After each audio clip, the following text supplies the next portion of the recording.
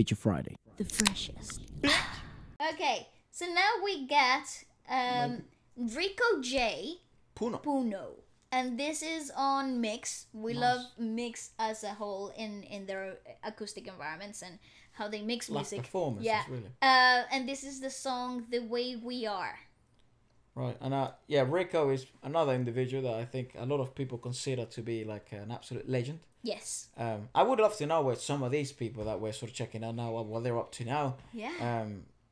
Like for example, I think someone that really surprised was like Jose Marichan was like, he's probably first a businessman and then a musician. Yeah. But he it's like a seasonal musician.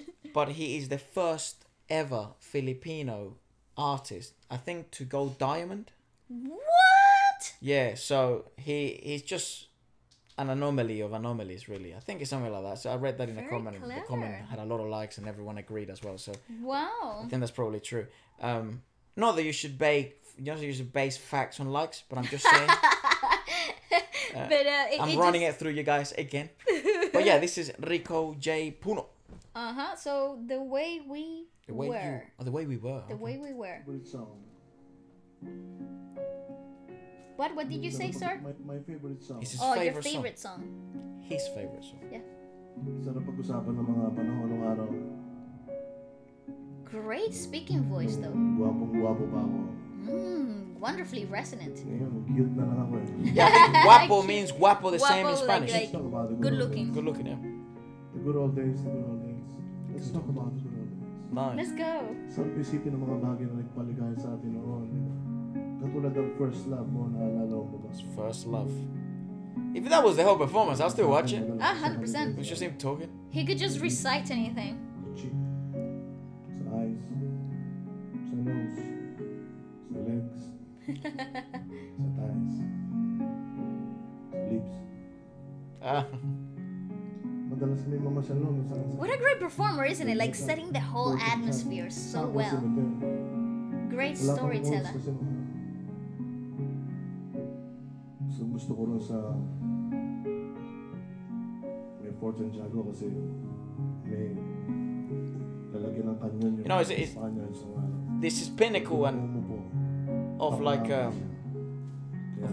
guess old performers, like performers that have been doing it for a while, and they have this sort of comfort on being able to we experienced this when we were kids, and I guess like older directors and stuff like that would always be like communicate to your audience, talk, speaking to people like Gary Valenciano now. That's very prevalent as well in the Philippines, where it's like it's always encouraged. Yeah, I remember. I think the question was like, what sort of advice would you give like a new up company? It's like speak to your audience, communicate, connect when you're there, like right, obviously in person. Don't just go perform your song, pick up your check and go.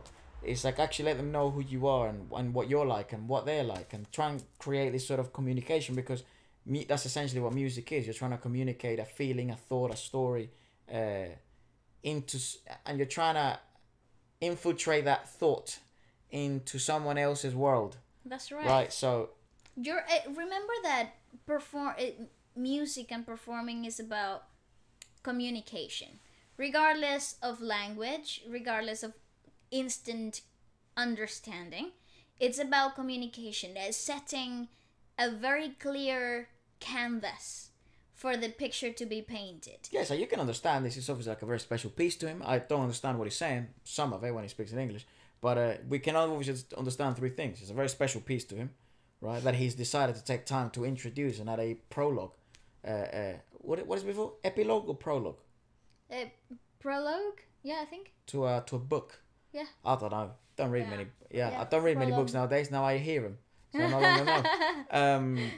And it's prologue, yeah, and thank you, mother. And the description of whichever woman or lover he's talking about or significant other, it's special enough to throughout all these years he still remembers such memories. So that in straight away it resonates, I'd imagine, with millions of people. So. Yeah, this type of opening and intros were very popular in South America and in our folkloric music. Yeah. They would tell stories about the space where they were, their daily lives in this manner too. Maybe when they wrote the song and what mental space they were in. Go on, turn it up. Can it be that it was all so simple then? All has time rewritten every line. Was not expecting that voice. Okay, after being so resonant, so connected, so down and grounded, we get this soulful, very up here, you know? Wonderful. Let me just turn it up just a tiny bit more. I think I could turn, the mic is fine. And if we had a chance to do it all again, I feel like I know the song. Wonderful. tell me. It's very soulful, isn't it? It's class. Reminds me a bit about Bryan Adams actually a bit. Don't know why. Could we memories like the corners of my mind? Oh, that is fantastic. Misty watercolor memories of the way we were. Yeah, he exudes legendary status. This is fantastic. Scattered pictures of the smiles we left behind. Well, we know he's got resonance from his speaking voice, so it's interesting to see how he integrates that. Wait a second. I'll tell you exactly who it reminds me of. This is pinnacle soul, rhythm and blues type of like feel that I'm getting right here. Very similar to like Luther Vandross, you know? Like the guy that's never too much, you know? It's that like speechy, whispery, very breathy forward, soulful big melody. That's very like it goes up and down in this idea of falsettos and full folds, and he plays with that dynamics vocally speaking. Yeah, Luther Vandross. That's what it reminds me of. He would be able to sing alternative. Yeah. No, soul. Or rock. Funk and soul. That's all I'm feeling here. Sure, I mean, he could probably do both, but I feel actually a complete opposite. Go on. Bless you, Daddy. That's Smiles we gave to one another for the way we were. Boss? You alright, mate? Are you okay, Babita? Can it be that it was all so simple then? Or has time rewritten every line? And if we had a chance Hey, Dad. to do it all again. Hey, father. Have Wait, this. you can have a sip. Have this. No worries. It's so very like open to me, the whole idea of soul and rhythm and blues coming so through in this piece. It's very tangible for me. It's just like so there. Yeah. Tell me, could we? Oh, nice switch! I like that. Oh, how wonderful! Wow, dude.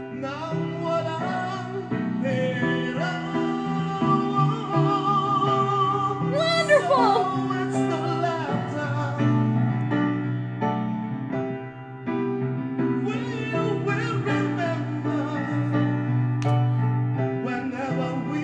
I love his voice. You see what I'm saying? It's so soulful.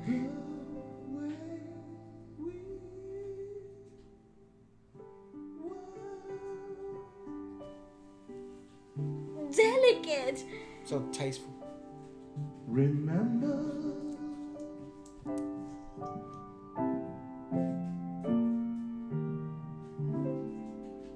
the way we were. Oh, it's such a difficult piece. It's beautiful.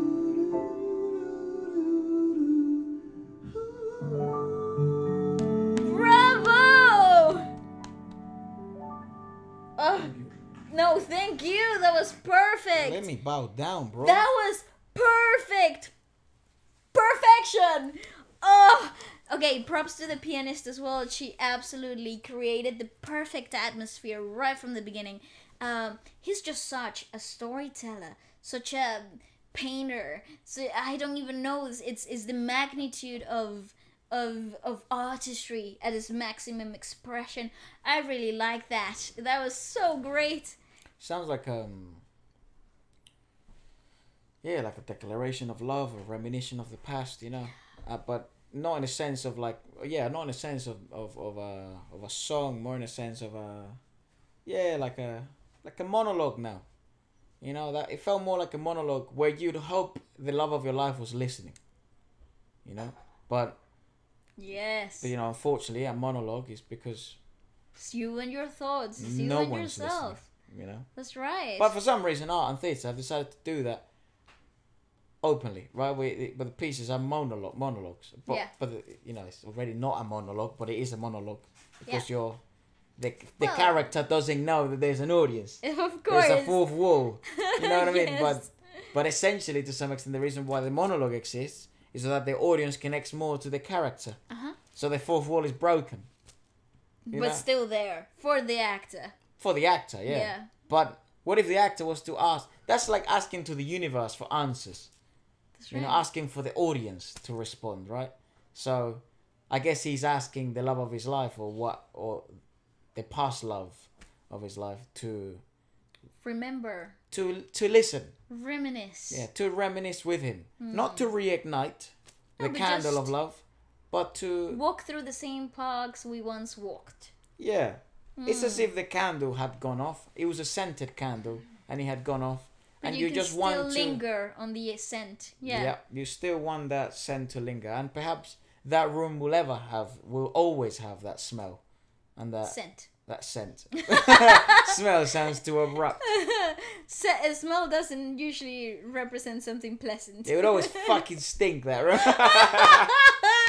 Listen, it's an immortalized piece. And that's the room where you were, Isabella. Who's Isabella? That fucking room. Efra! Oh, Jesus Christ. Isabella's not real. She's a fictional character. Okay. For legal purposes. Stay in school. Don't drink. Yeah. And also, listen to your parents. Listen to your parents. And that right there, people, is what we call progress. And the crackhead in the pocket. Listen to him as well. I'm glad that all our listeners are adults. I love that. This is not a show for children. This is not a show for children. Okay. Moving on from those beautiful statements made by my brother. Talking about children, though. Yes, absolutely. This song, wow, good. Great segue. Well done. Oh my God, you click the wrist. Weird, man. You need some collagen.